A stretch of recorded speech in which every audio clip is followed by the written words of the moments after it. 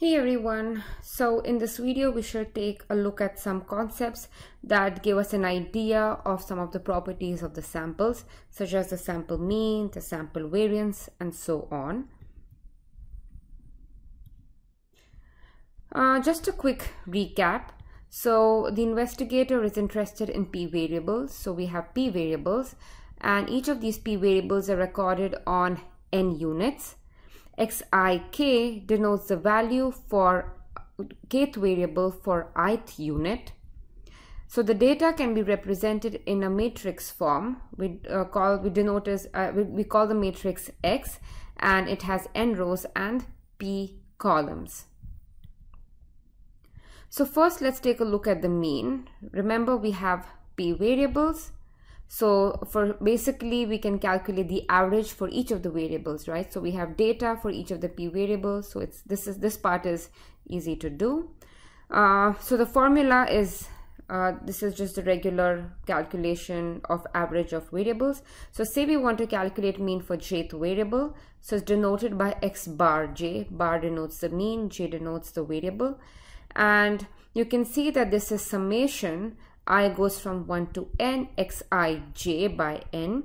So basically you can see that the j is fixed here. That is because we are calculating mean for the jth variable, so that is fixed. And then we are varying, this value of I, right? So we are taking the average of all of the elements in the jth column. So we can take all of these means and put it in a vector and call it as x bar.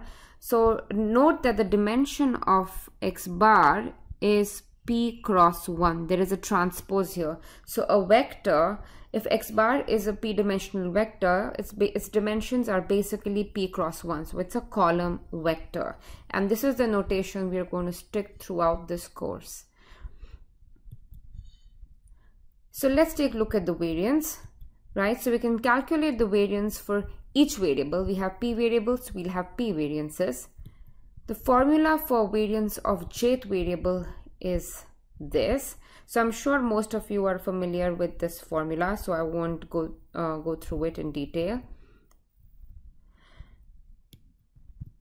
So after the variance, next comes the covariance. So we have p variables again. So covariance between the kth and lth variable, right, is given in this fashion.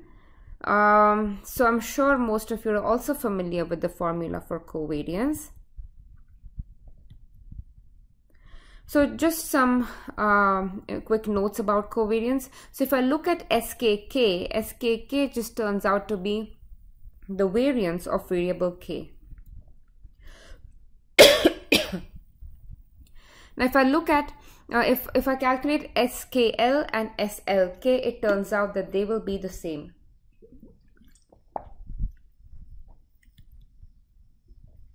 So what does covariance do? Covariance measures the degree of linear dependence between the two variables. What do I mean by linear dependence? Two variables are linearly related, say x and y are linearly related if their scatter plot looks somewhat like this, right? Basically the scatter plot lies along a straight line.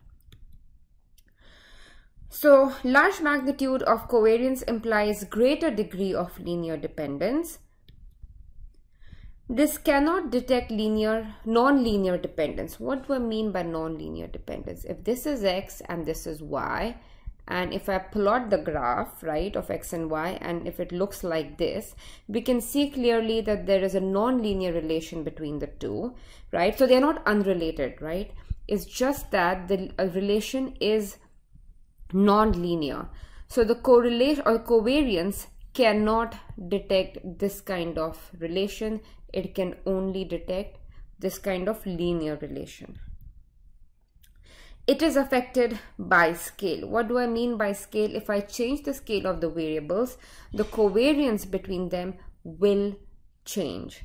So we'll take a deeper look at some of these properties in a lab. So we have covariance can be calculated between each pair of the variables that we have, and an easy way to represent all of these covariances is in a covariance matrix, and it's given as this. So it's typically denoted by S. So remember, the population covariance was denoted by sigma. This is the sample covariance and is denoted by S. S1 square turns out to be the variance of the first variable. SP square, variance of the pth variable. S1p is the covariance between the first and the pth variable. SP1 is the covariance between the pth and the first variable. Remember that S1p and SP1 are the same. That's because of this property. So this covariance matrix is a symmetric matrix.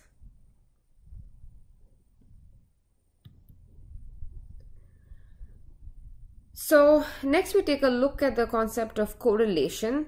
So remember I said that covariance is affected by scale, right? So this actually turns out to be a bit of a drawback, and this can be overcome via correlation.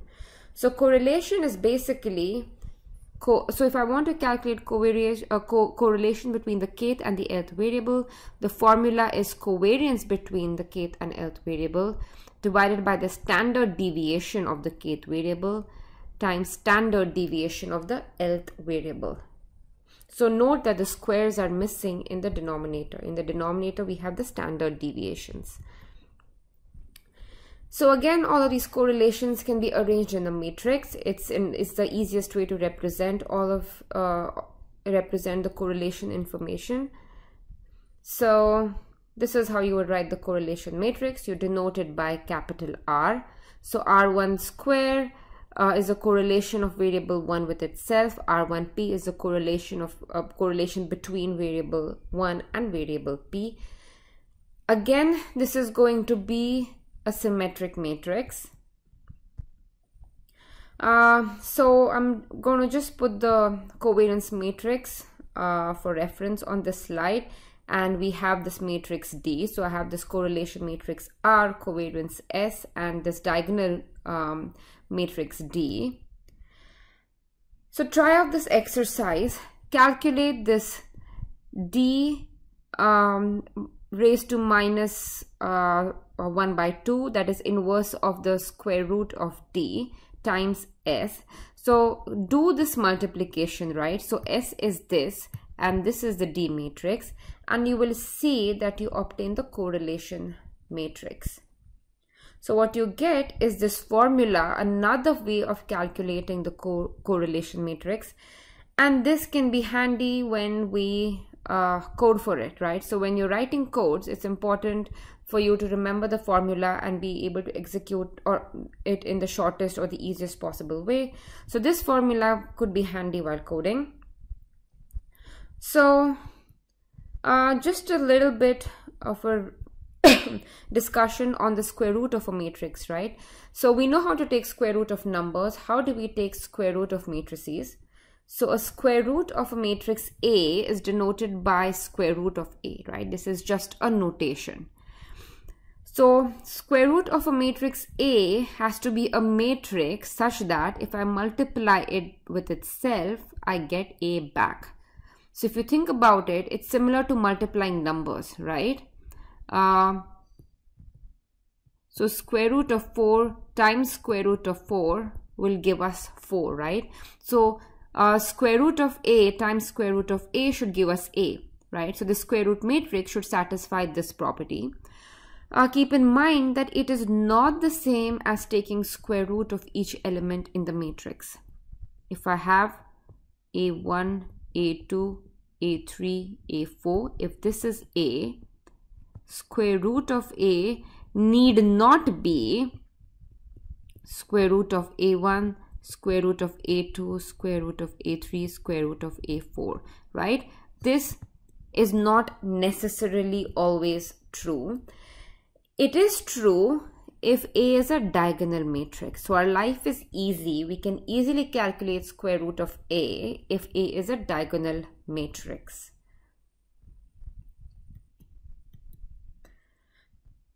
So if A is a diagonal matrix, right? So I'm only writing the diagonal elements. All the off diagonal elements are 0 here. Square root of A is just this, right? For diagonal, remember, we can take square root of each of the elements in the matrix. A inverse turns out to be, again, inverse of each of the elements in the matrix. And square root of A inverse is just this matrix, right? So you know now how to calculate, d raised to minus half. So you should be able to verify the formula that I gave in the previous slide. So what are some of the properties of the correlation matrix? Correlation of a variable with itself is always 1. So RKK is 1. Correlation always lies in the interval -1 to +1. -1 and +1 are included in this interval. It's a closed interval. -1 indicates a perfect negative relation between the two variables. What do I mean by a negative relation? If I have variables x and y, if I were to plot their graph, it would be this line with a negative slope. +1 indicates a perfect positive relation between the two variables. So x and y, if I were to plot their graph, it would be a straight line with a positive slope. 0 correlation indicates a lack of linear relation. It is not affected by a change of scale. So remember that covariance also indicated something about linear relationship, but it's not clear that if the covariance between the two variables is 1 and if covariance between some other pair of variables is 2, which two variables are more linearly related. It's hard to say there. Correlation has these really convenient properties, so it's common to use correlation to talk about linear relationship between two variables. So if the variables are independent, what does it mean that the variables are independent? So all my folks who have studied 350 know exactly what the definition of independence is, but intuitively speaking, independence means that there is no relation whatsoever between the two variables. Okay, no linear relation, no non-linear relation, no kind of relation. So if the variables are independent, then they are uncorrelated, right? So if the variables are independent, they are not allowed to have any sort of relation, including a linear relation, and hence they are uncorrelated. But the converse is not true, right? What do I mean by that? It's possible two variables have relation that looks like this, and they could be uncorrelated here, right? But they're not independent because there is a certain relationship between the two variables. So we will take a deeper look at this concept of nonlinear relation, change of scale in the upcoming lab. So that is all for this video. I'll see you in the next one. Bye.